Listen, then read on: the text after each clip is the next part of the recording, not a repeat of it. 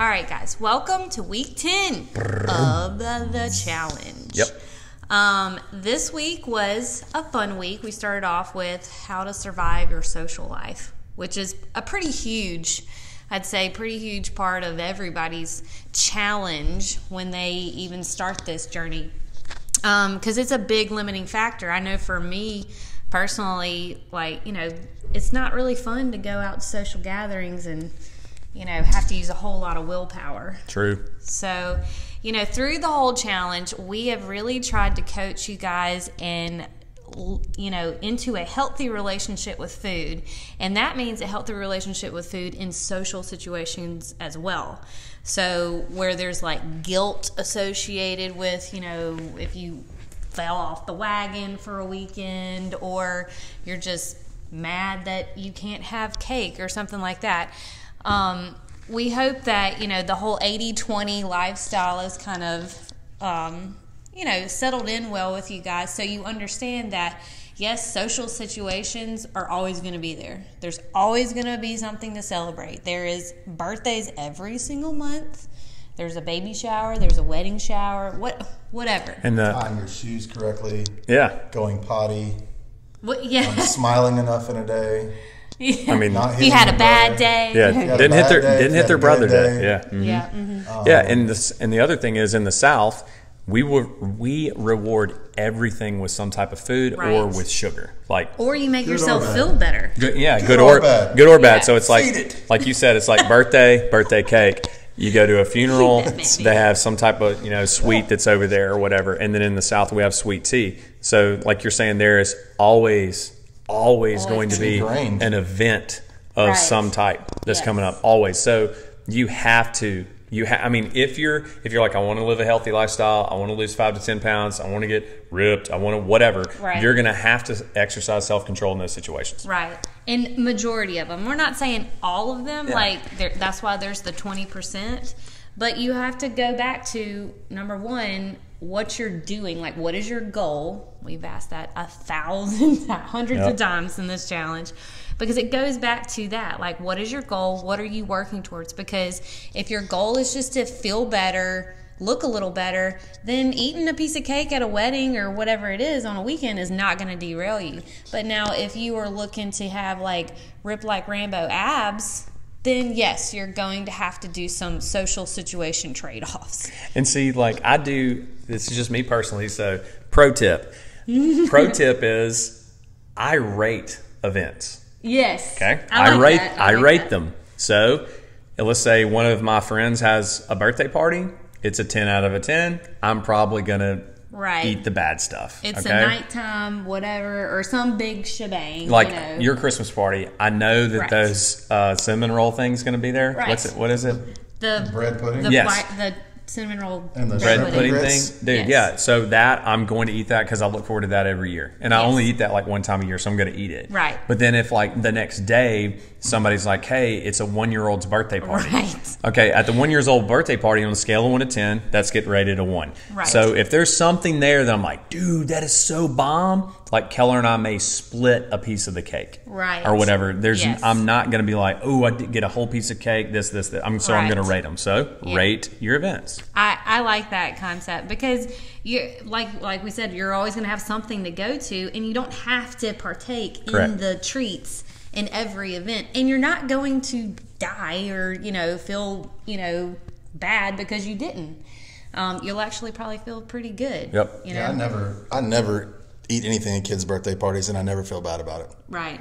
I don't ever feel weird about it. You saint. Just walk around. You saint, you. I have my other moments, but at kids' birthday parties, I grab a bottle of water, I drink it, and I walk around and just chase kids around and kind of ignore the food. Yeah. Right. Yeah. Step away from the snack table. So what tip or advice would you give for somebody before they go to an event? Well, there's a couple of things that I do, and I think we've listed them in this lesson. Was number one, eat before you go. A birthday party that's usually at 2 p.m. on a Saturday, you can eat a snack and drink a ton of water before you go. Now, again, if it's a family gathering or Sunday lunch or whatever it is that you get together, See if you can bring something that you can eat. You know, a lot of the CK recipes, a lot of people like, and you don't even have to tell them that it's a clean kitchen recipe. Don't even like mention it. Just bring something that you like to eat and then eat it. If it's some kind of potluck. Jenny just did that for the church. No, the church potluck, the dinner on the grounds. She brought a dish that she knew she could eat. Had a safe dish. Right. I approached it the other way.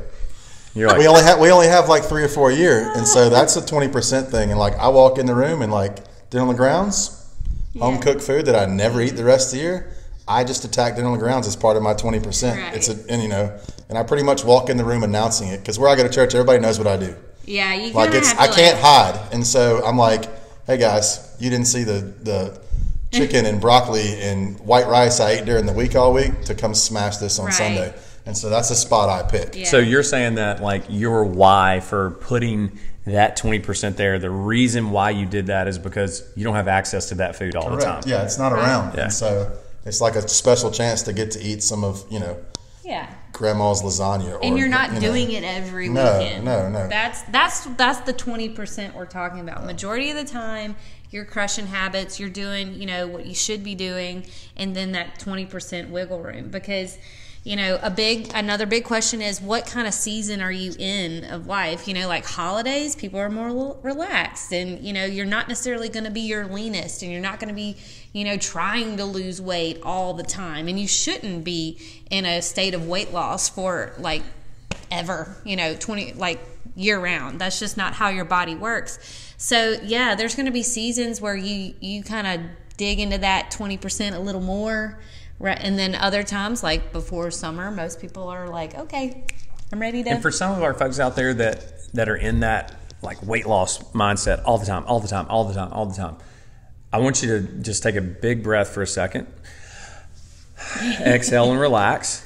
And then if you've maintained through like a horrible season of life, let's say a bunch of drama, and then also through the holidays and tax season, and you've maintained and you held on, and you're like, all right, now I'm about to shift back into weight loss mode, please pat yourself on the back for a second for maintenance, because you have to reward yourself.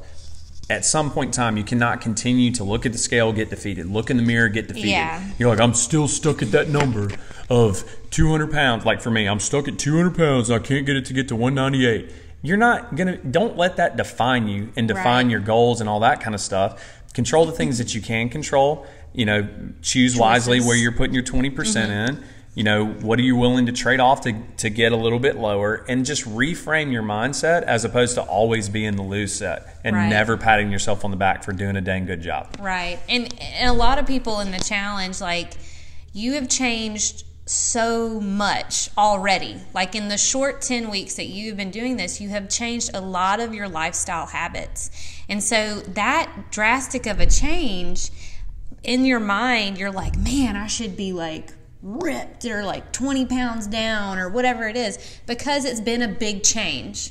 Now, I'm not saying that, you shouldn't have great results, but I want to, give some perspective that, the weight loss, like people put so much stock on that number when they're not looking at all the other non-scale victories, and we've said that the scale on the number on the scale is just a number, and it's not supposed to define you, but I know it's really hard for people that have this goal number.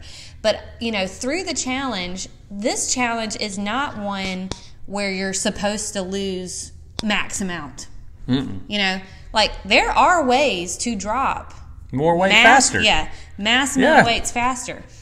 But we could tell you to eat nothing. I mean, swear to God, we could tell you to eat nothing but like the I can't remember the name of the vegetables that are really high in water content, but it's like iceberg lettuce, celery, cucumbers, and something else. We could tell you to only eat that, sprinkle it with salt and pepper, and to go walk for 60 minutes every day. And guess what? You would lose all your muscle mass. Right. You would start to lose a lot of fat, and that number on the scale would plummet. Yes. And then you would go to your first birthday party, eat some cake, and have some bad and habits. And then throw your hands up in the air and say, like, screw this water vegetable, diet. And you would go. I'm going back to pizza. It would start the bad binging cycle all over again. So the whole purpose of the 12-week challenge is to make everyone a solid level 1. Yep. Okay? And everybody in the challenge, if you're keeping up with your habits, that's what you are.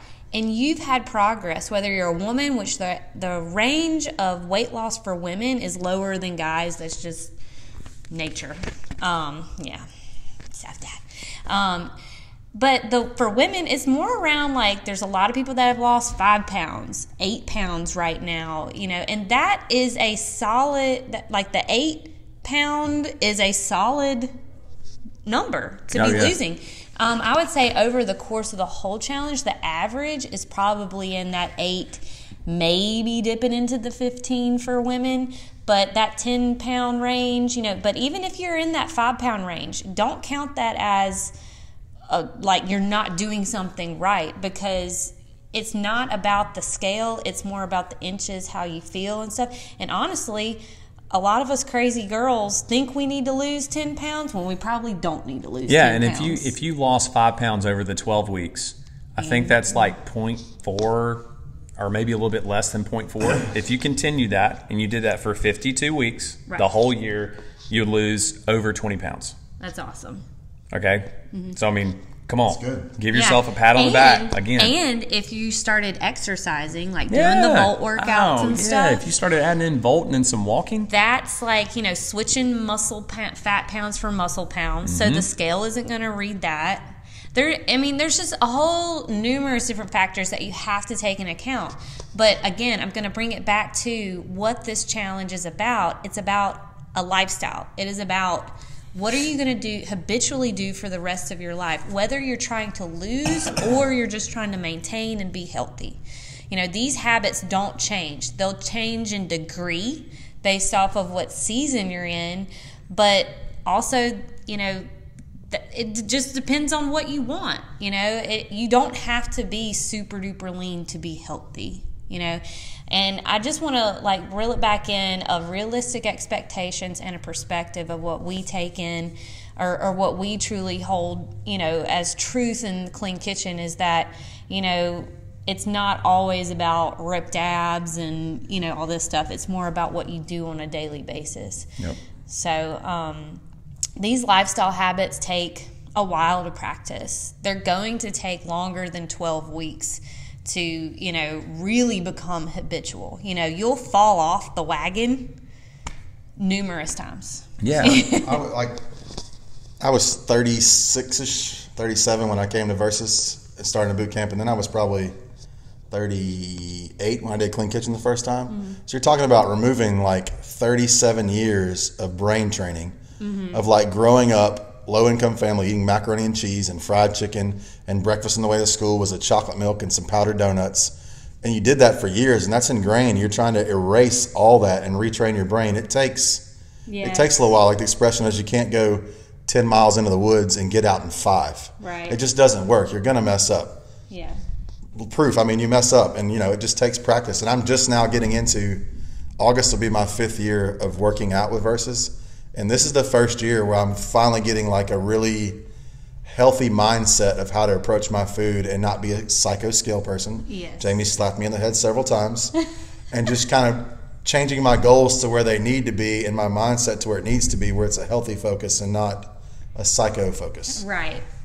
Like a race, and I'm in a hurry, and if I don't get it, I'm a failure. And you're not good enough, and you're not lean enough, and whatever. We all, the coaches, we have these same thoughts.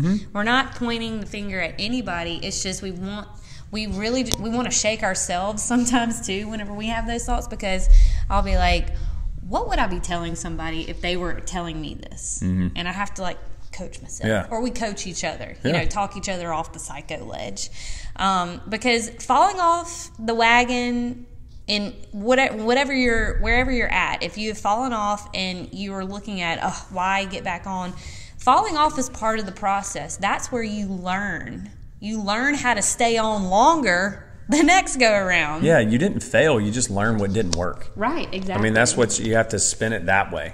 Right. It's like you're chopping down a big tree. Sorry. You're chopping down a really big tree, and you got to pick up your axe every day. And there's some days that you just don't want to pick that thing up, and that's understandable. But you got to go out there and take a cut at it. The other way that I heard it was, the guy said it's a big old pile of dirt. He's like, and some days you get a shovel, and some days you get a spoon. But as long as you're moving dirt, you're moving dirt. I like that. Right? Yeah, So you have to take that as a perspective on how to do this, because like Matt said, it's 5 years. I've been doing this thing for 10. And like really honest to God, right now in this season of my life, I'm finally getting a really good grasp on it. Like Matt and I were talking about some stuff with nutrition this morning that's really clicking with us and working well. And I'm like, I want to slap myself. Why didn't I do that 10 years ago? Well, it's because I was focused on something else. Right. So the perspective, the season of mindset that you're in changes. So, just to wrap this up, just keep plugging away at those habits. You've got 2 more weeks left in this challenge to reach out to your coach, to ask questions. I mean, you're always going to be part of this Facebook group, but, take this time to really fine tune or anything that you've ever wanted to ask your coach. They are at your fingertips. So, take advantage of that. Next week's going into week 11. You will turn in pictures in week 12, that Wednesday. Turn them in. Yes, turn them in. No matter if you're like, failed the whole tournament. No, you did not fail. If you did anything in this whole challenge, I guarantee you week 1 looks a whole lot different than this week, or week 12. So we will leave y'all there. If you have any questions, just holla at us. Bye. That episode was fire.